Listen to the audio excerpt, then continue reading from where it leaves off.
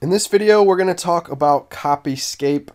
It's a website that will basically scan the entire internet looking for copies of web pages or copies of text so that you can find if there's any duplicates out there, especially if, let's say, you published a blog article and you want to see if there's anything out there that Google might track down as, plagiarism. So it's a cool tool that I use for that purpose. If I see some of my blog articles aren't ranking, or if I have just created a new article, then I'll come on here and paste it in here to see if there's any duplicate content in my article to make sure that it passes with a 100% score. So they've got the CopyScape Premium. That's how you can check if content's original. That's what I currently am using. Or you could just paste in your own URL here.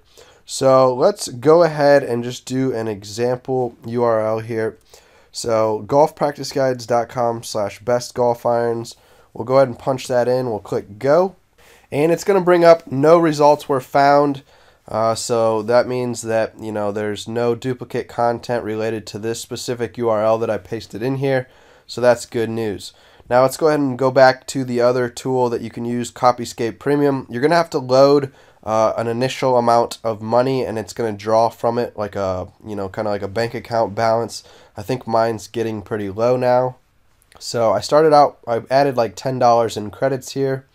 We're down to about $1.34. So I'm going to have to add on some more money here, but it goes away really slow. Every time you do like 1,000 words pasted into here, I think it costs about 10 cents. And it has a automatic maximum amount of 20 cents. Otherwise, you have to overwrite it. So let's go ahead again and let's find that URL. Alright, so I've gone to the same exact blog post, the Best Golf Irons one that we just checked a minute ago, by typing the URL into Google to see if there's any other URLs or web pages out there similar. Now I'm just going to copy this text, so I'm going to go ahead and try to copy the entire article just to show you an example of how it takes, the 20% limit. So this should be over 2,000 words here that I just copied, so we're going to go ahead and paste those in. Now, two things should happen. One, we're going to get them saying you're over your 2,000 word limit. So let's go ahead and click on Premium Search. It's going to ask me to override it. So this search has 2281, which costs 24 cents. This is above my limit I set of 20 cents. So if I want to spend that 24 cents, we can go ahead and override. So looking at my balance here, I've got $1.34. It's going to cost 24 cents. Let's go ahead and do it. Check to override. Go ahead and click the Premium Search button again. Now it should pop up that website. So it just scanned the entire internet for this text that I pasted in here, and what do you know? It found my website URL. So Best Golf Irons by Golf Practice Guides. So the tool did its job. It found that, that this text here matched some text on the internet, and of course it should, because I just pulled it from my own, website article that was already published on the internet. So we can click in here, and it's going to compare text. So you can see the page below matches 97% of the text, and it's going to highlight everything that matches as well. So you can scroll down here and see all the red highlighted text, and that's what's been brought up as matching.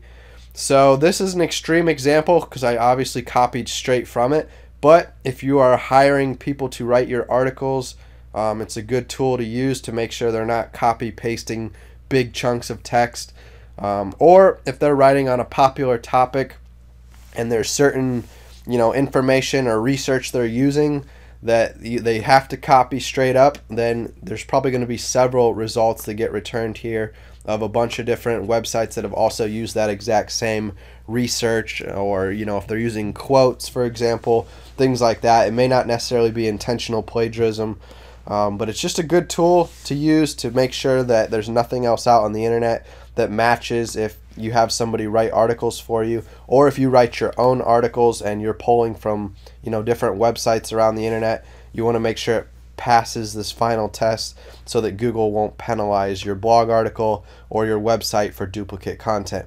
Alright, so that's all I've got for you today in this quick tutorial of a little tool I like to use called CopyScape to test for plagiarism, duplicate content. You can either do it the URL route back on this home page here, or you can go into the premium tool where you will have to pay 10 to 20 cents depending on how much text you're scanning.